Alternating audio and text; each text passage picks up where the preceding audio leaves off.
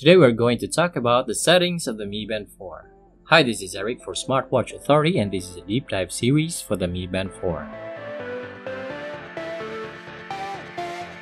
To customize your Mi Band 4 and set it up to suit your usage, just go to your Mi Fit app and make sure it is paired already with your Mi Band 4.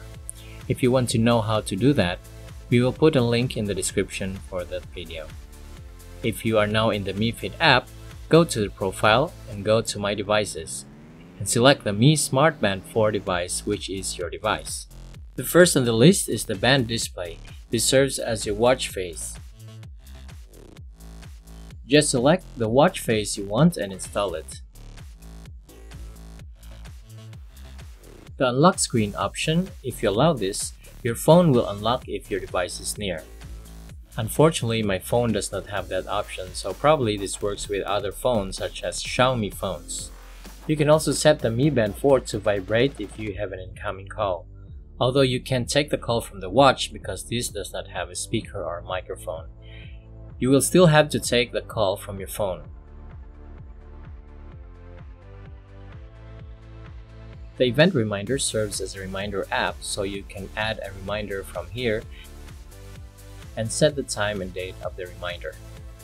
For the alarm, you can set different alarms and customize the days when to repeat the alarm, and you can add as many alarms as you want. The app alert is just like your notification, and you must be paired with your phone to get those notifications. Tap on Manage Apps down here to choose which you want to receive notifications to your watch. Idle Alert is the move reminder that alerts you when you are sedentary for an hour. You can also set the time when to start and when to stop, giving you reminders.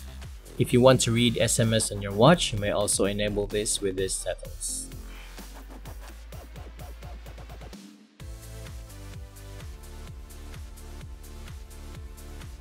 And set fitness goals for yourself as well.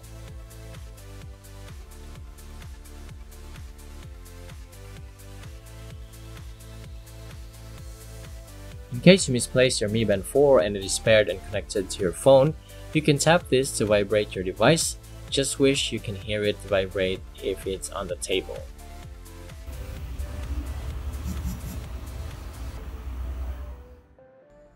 If you turn on this option, your Mi Band 4 will be visible with other devices and your step data will be visible from other devices. You can also set where you want to wear the watch, either on your left or your right wrist. You can also set the display info gesture and set the time when it will be enabled. For your heart rate sensor, you can set it to detect your heart rate to automatic detection with the sleep assistant, which detects your sleeping pattern. And since you don't need to keep looking at your heart rate, you can also set it when it will detect your heart rate, like every 1 minute, 5 minutes, 10 minutes, or every 30 minutes. The frequent it is, the more battery it will consume. But if you're closely monitoring your heart rate, that's why you have the closest frequency. You can also enable the Mi Band 4 to automatically detect your activity, which enables the watch to detect your heart rate more frequently than set. You can also set it to alert you when a certain heart rate value will last 10 minutes even without any activity. The band will vibrate to alert you that your heart rate is high. You can set it to 100 or to 150. Night mode will be set at the time you wish to start it and will lower down the brightness of the screen automatically. The display setting shows the widgets that you see when you swipe down and up, but I guess for now you can change this. Maybe there are updates later that you can add more widgets.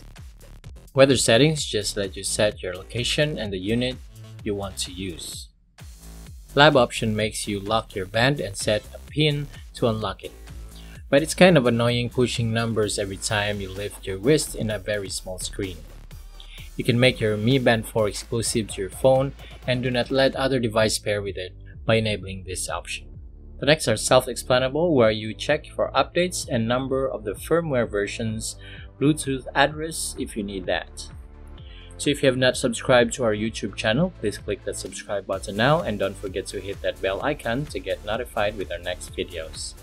So that's it for this video. Thank you for watching.